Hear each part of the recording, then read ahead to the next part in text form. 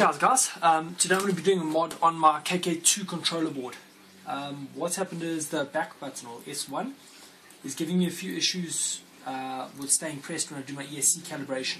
So when I do that, it's going into the menu and all sorts of stupid things, which is making me just a little bit angry.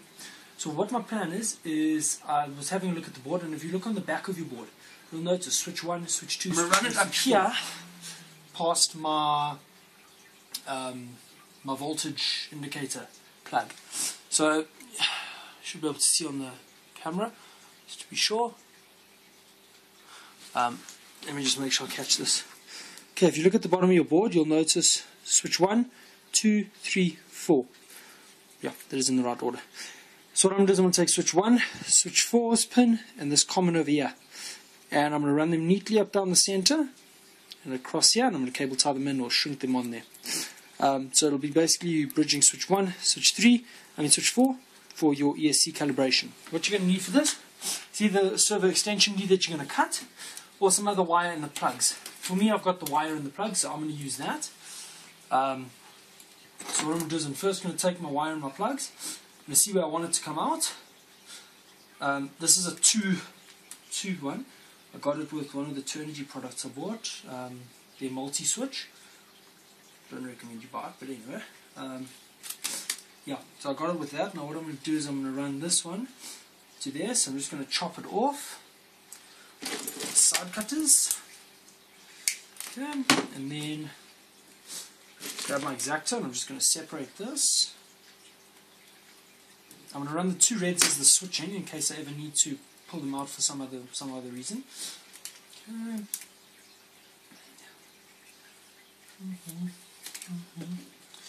Okay, and then I'm just going to pop them all back into this little switching sort of housing. There we go. Okay, I've got a working one now. So now, what you're going to want to do is you're going to want to plug them all in. So. Okay.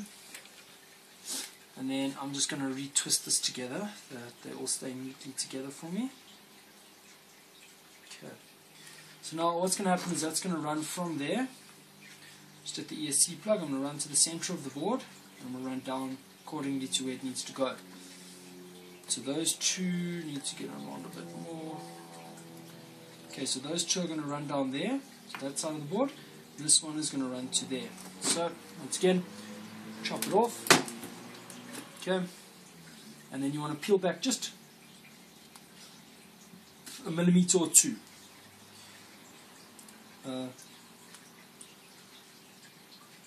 Off the end. So basically what's going to happen is that's going to neatly get soldered to there. That's going to run to there. This one's going to get shortened a bit more.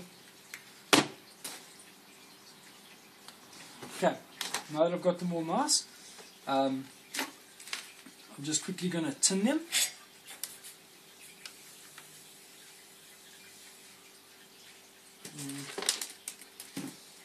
Okay, just solder. I don't have flux, so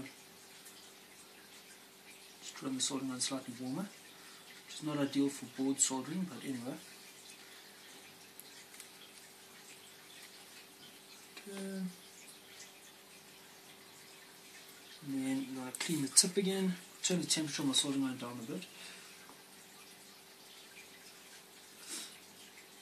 These are gold plated, so it shouldn't be an issue to solder to them.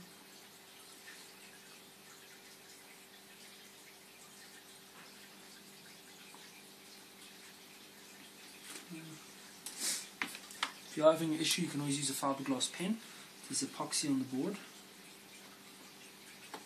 I believe there is on the KKs.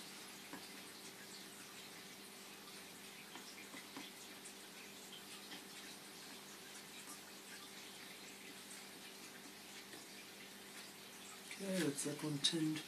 That one tinned, I'm just going to tin the common.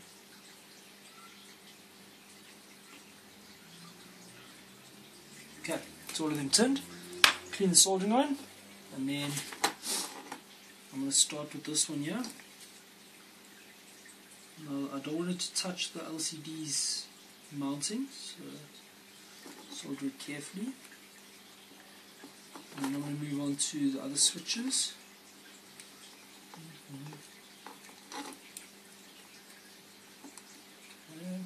that. Soldered. Lastly, I'm going to do my earth, or my grounding. Just bend it so that it touches, and done. Trick is also not to get the board too warm. Okay, now those are all done. Now, like I said, root them up the middle. Bend them to 90 over there. Like that, and then I might attack it with a bit of hot glue later. And then, just so we don't have it breaking off, I crash. See, not even when I crash. I'm just going to sit tight to the thing. There we go. Okay, so now I've added ESC calibration to my board, a physical override on that. So it enables switch 1, switch 3. Once you've done that part of it, you need to then make up your bridge pins. Bridge pins, you need a 3-pin like that. Okay.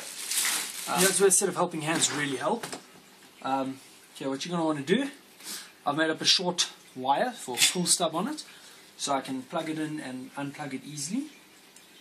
Similar to your bind wires on your remotes, on your cheaper remotes. And then I've cleaned quite a bit of this wire. I'm just going to tin both ends.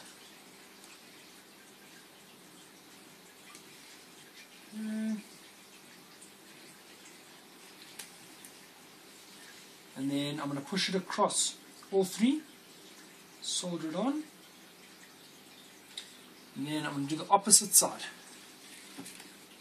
So it's going to want to make a loop, like that. And then just solder that in too. I'm going to try to get it kind of neat.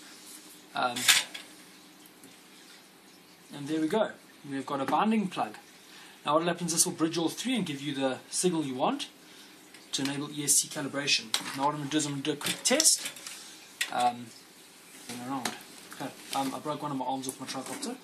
But anyway, that's not important. So now I'm going to take the bind pin, put it in, and I'm going to find the power from my ESC, which is actually going to be the power from my receiver.